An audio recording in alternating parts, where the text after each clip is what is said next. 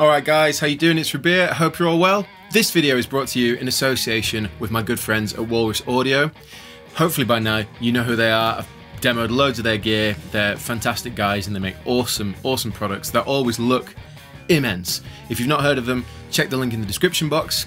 And also, if you have a moment, hit the like button and also subscribe or hit the bell notification to make sure you get more updates whenever I release videos on this channel. Anyway, today we're looking at a brand new pedal launched today from Walrus Audio, and that is the EB-10 preamp EQ utility pedal. So essentially what we've got here is something quite similar to the Defcon 4 that was released last year. I think it was released last year.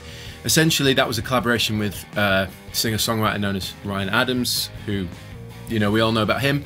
In any case, we're looking at the brand new EB-10. Now I think my assumption here is, because I've not actually had the official line from the dudes, so I'm making the assumption it's a very similar kind of tool here. It's an EQ, 3-band EQ, so you've got low, mid and high. You've got up to 12 dB of boost on each one of those bands, and you can either boost or cut them using the little toggle switches. Hopefully you can see on the close-up cam we've got our low, mid and high along the top from left to right, and then underneath those are the toggle switches which give us our 12 dB boost or cut.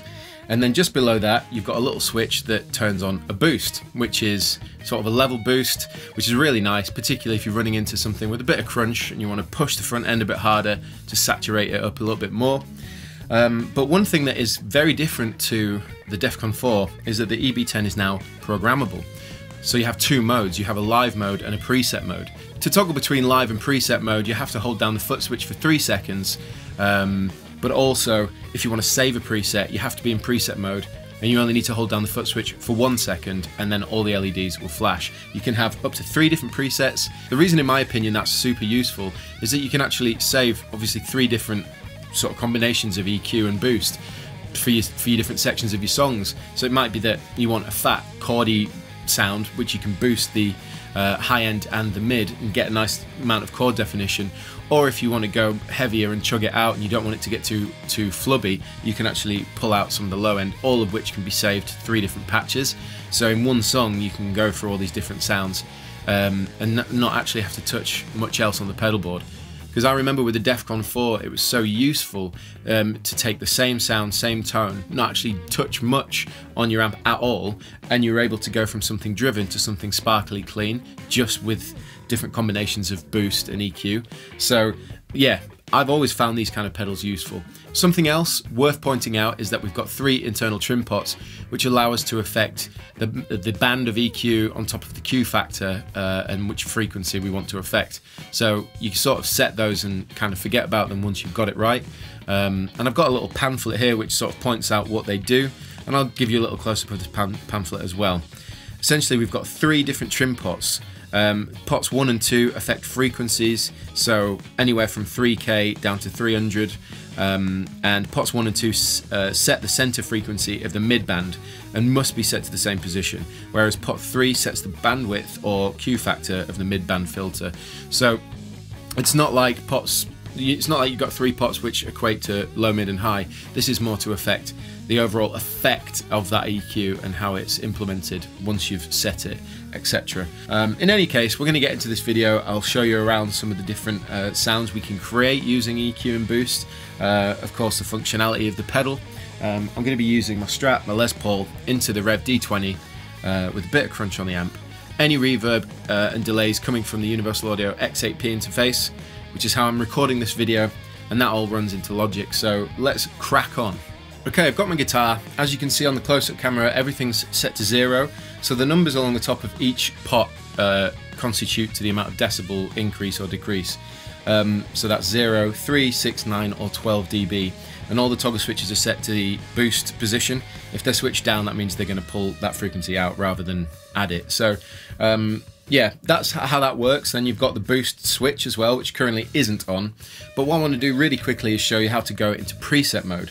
So these little lights along the side here represent if we're in preset mode 1, 2 or 3, and if the boost's on or off. So if I turn that on, the light comes on and goes off again. If you want to go into preset mode, hold the foot switch down for 3 seconds, and then you'll see the light for preset 1 comes on. And then you can toggle between 1, 2 and 3 by simply pressing the foot switch. Now, the cool thing here is that if I make an adjustment, for example, if I boost some high end, you'll notice the light is now flashing for preset 1, meaning I've made an adjustment and it's not the same as the preset was originally. So to save that, I just hold down for 1 second, all the lights flash, and now preset 1 has been overwritten. So that's as easy as it is. Now, it is also worth saying that the trim pots inside you can't program those, they're set and forget, it's a separate thing. Okay, this is the sound of the guitar with the EB-10 not engaged. So a little bit of crunch, nothing major. If I turn it on, pretty much identical. There's probably a little less output, but nothing really drastic. So if I show you the boost first, here we go.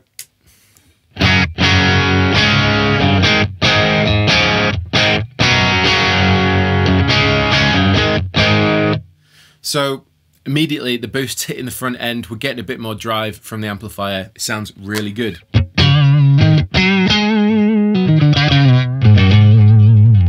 So one thing that I've noticed immediately is there's a lot of low end. So the first thing we're going to do is switch the low end down to subtract, and then let's take out 3 dBs worth. So here we go.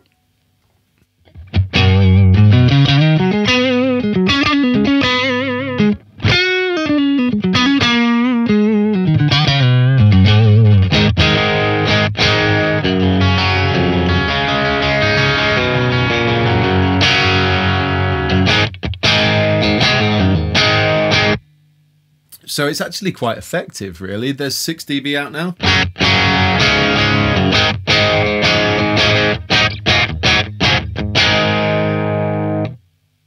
It's nice. So let's boost some mid-range. Let's boost 6 dB of mid-range.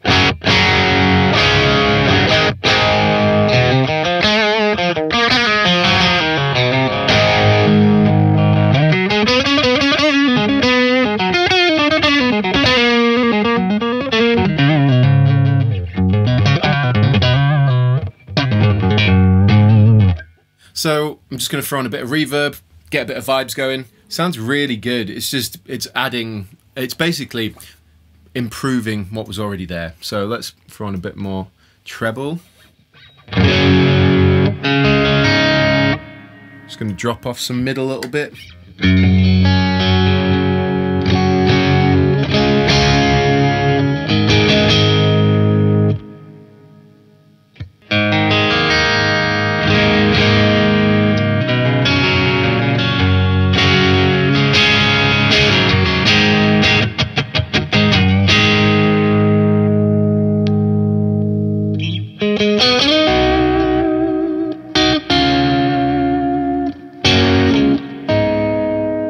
Okay, so let's take the boost off for a minute, just hear how the EQ is affecting the signal. So let's get rid of the EQ altogether. So there's a lot more low end without it, but I've taken out 9 dB of low end. So let's go back in.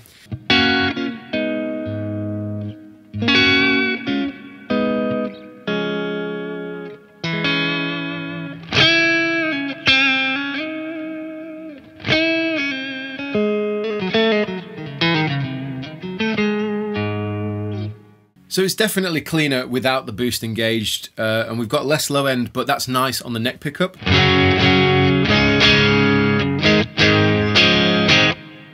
It doesn't want to be too fluffy. I know there's a lot of reverb going on. I like it. So what I want to do is drive, using the EQ, I want to drive it a bit more. So I'm going to boost the mid-range right up. So we've got 12 dB of mid-range going in there. And I'm actually going to add a little bit more low end back in. So we've reduced the amount of reduction to only 6 dB out. So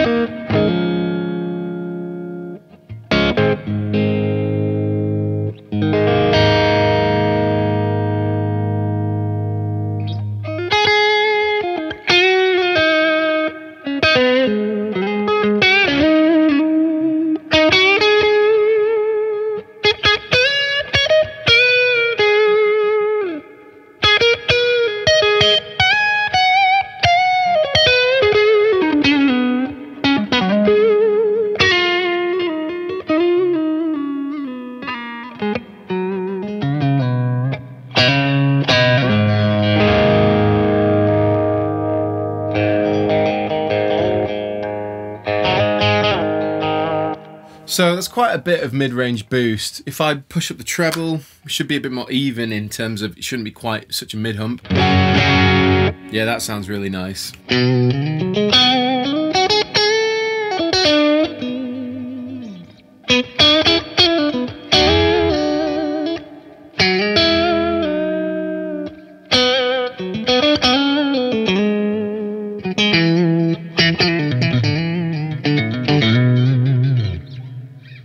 So now I've got an EQ setting that I'm into. I'm going to throw the boost on top.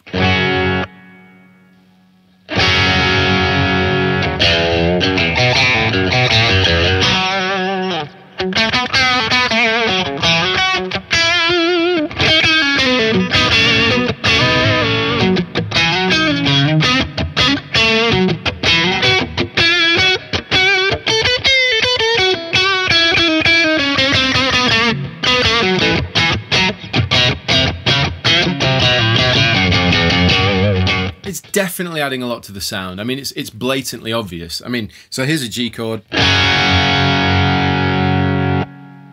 we take it out, back in again.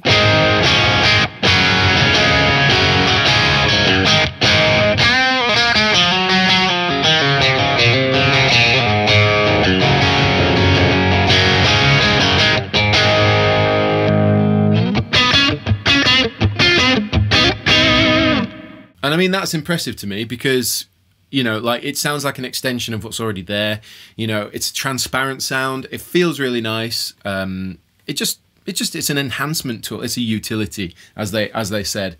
Right, let's try the Les Paul. Okay, I've got the Les Paul and I haven't touched the pedal yet because I just want to hear how it sounds in comparison to the Strat. Obviously it sounds different, but it's going to have more low end and stuff, so we can actually shape it around this. So here we go.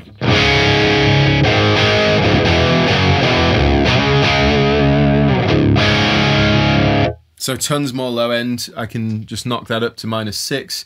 Might add a little bit more treble to +12. So here we go.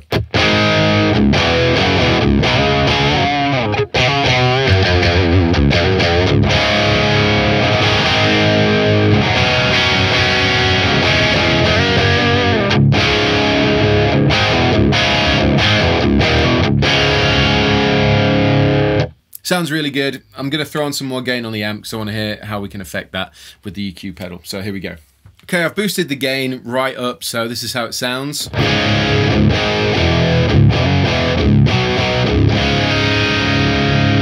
mean, there's tons of low end, so let's just boost the amount of reduction to full.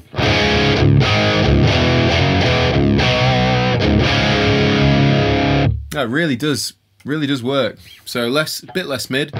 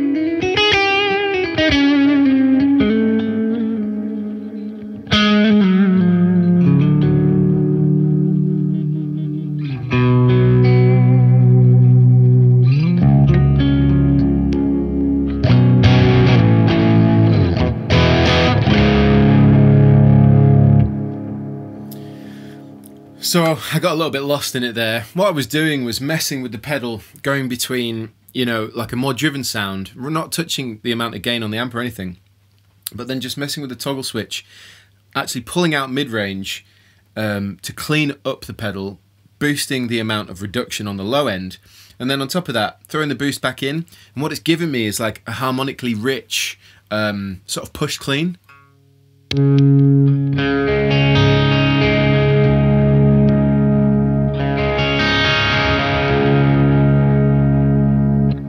Without the boost in,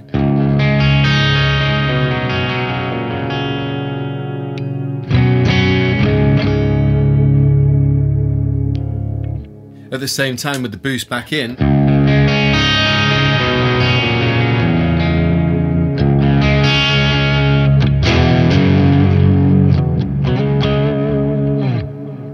you know, it's articulate and it's responsive, but if, for example, I want to then make it higher gain again, I just boost the mid-range back to 9, and we've got...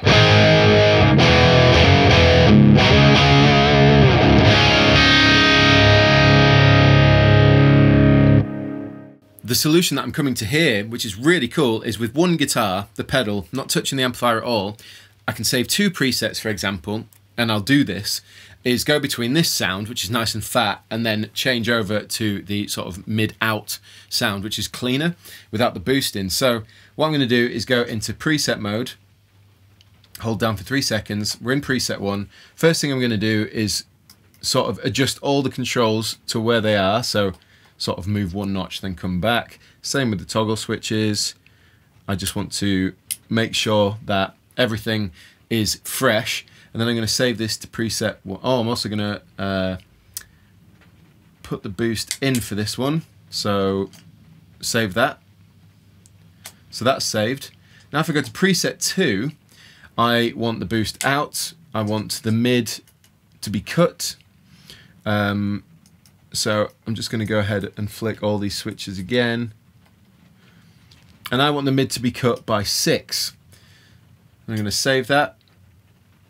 So, if I go to preset number 1, this is my sort of fat sound.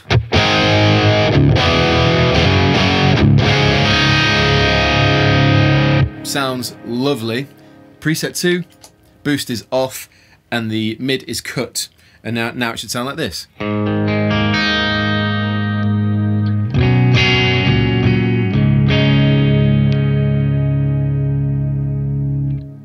And then back to preset 1.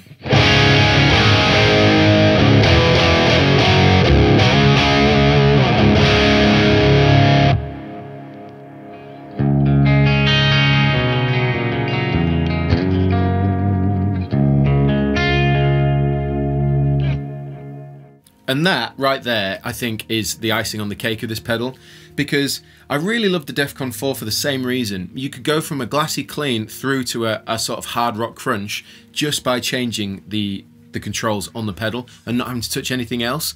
But the icing on the cake is now saving presets and being able to recall them. I think that's genius, and I'm really glad they did that with this pedal, because as you heard, preset 1 is kind of my harder rock sort of, you know, straight up rock rhythm tone, and then without touching anything except going to preset 2, and I'm now, all I've done is adjusted a bit of EQ in the pedal and taken the boost out and saved that, and it's given me like a glassy clean sort of thing. So you don't even need to, with one pedal you can essentially have like a clean and a crunch channel without touching anything on the amp. It's really, really cool, and I think that that is probably the thing that the Defcon 4 was missing, and now having the EB-10 with that extra functionality has really opened it up. And I think that's a killer pedal. So there you go, there's a look at the Walrus Audio EB-10. As I just said, I do think that now that we've got the extra functionality of being able to save and recall presets, it's just made this pedal a damn useful tool, and I recommend giving it a go. I did love the Defcon 4, and hopefully some of you guys, you know, got one of those pedals when it arrived, and I think, you know, if you like that, then this is definitely up the same street, but now we can save presets and recall them when we want, and I just think that's really made this pedal stand out even more so. I'm really happy that Walrus Audio sent this over for me to try. As always, I love working with those guys. I really support their brand, and I think they do great pedals. They all look incredible, and they're always doing something just a little bit different from other guys, and that's what I really like. So thank you to Walrus Audio for sending this pedal over. Please let me know what you think in the comment section below, and I'll put links in the description box for both the EB-10 and the Defcon 4 and to Walrus Audio if you want to find out more information about them. As always, thank you for watching. Like, subscribe and share, and I'll see you all very soon.